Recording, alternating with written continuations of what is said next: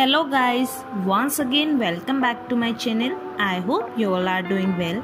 In today's video we will discuss about self-introduction.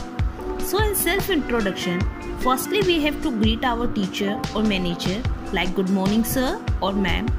Then you have to say I am really thankful to you for giving me this opportunity to introduce myself. After this line you have to tell about your name, age and place. Like my name is Rahul Bhardwaj, I am 19 years old and I am from New Delhi. Then you have to tell about your family background, like about my family consists of 4 members including me.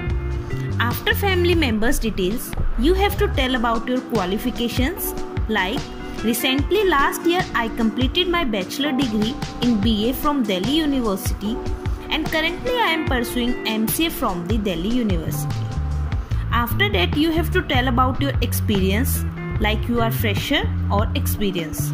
Like I have 1 year of experience as a teacher.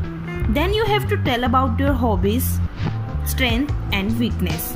Like my current goal is to get a job in a reputed company like yours, and my long-term goal is to become a responsible and knowledgeable personality, and I want to achieve a better position when I can build my career as well as help the company. Then you have to tell about your hobbies, like my hobbies are playing chess and reading storybooks. That's all about me. Thank you. Thanks for watching my video.